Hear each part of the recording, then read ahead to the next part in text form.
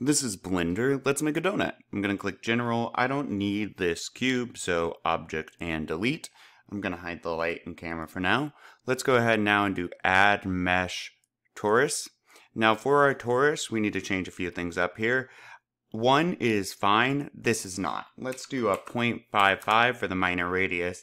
And you can see it gives it more of a, well, a donut look. And now for the minor segments, I'm going to crank this up to like 18. It's better for smoothness later on. So that's looking good. Let's go ahead now and apply the texture. This texture is something I created, or this material or texture paint is something I created. I'll have it posted in the description. I'm going to click on base color here, and then I'm just going to go to image texture. Open. Instead of using the image texture, it's given me a bit of trouble. You might just want to use the hex color code for a glazed brown. I'll put that on the screen now. Give that a shot. And there it is. Great. So now what do we need? We need the icing. Add mesh circle. All right. And I'm going to click X here. I can't really see where it is, so let's pull it up. All right. So it doesn't really matter, but I just put mine at 1. Okay. And now I want to see the top of it.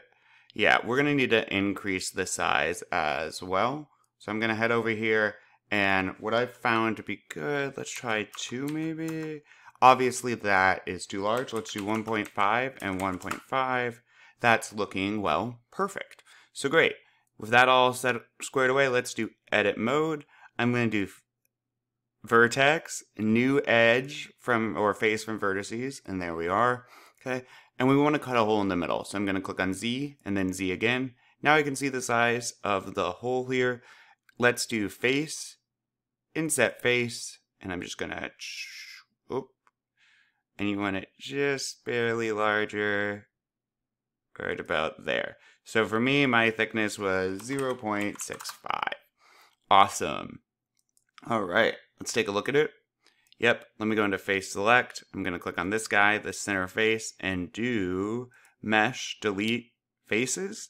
There we are. And then I'm going to do select all, because what I need now is to divide it up to make the icing look more realistic. So let's do edge, subdivide, and depending on how many times you do this, it can slow down your computer. Let's see what 4 looks like. 4 is probably sufficient. I'm going to go up 1 more. And again, you can try 4 if your computer is struggling. There we are. Now let's go into object mode. With that, I'll divide it up.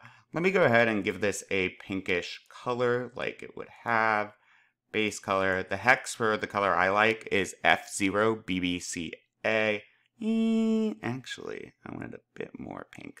There we are. So I guess that hex is F08ABA. That's looking good to me.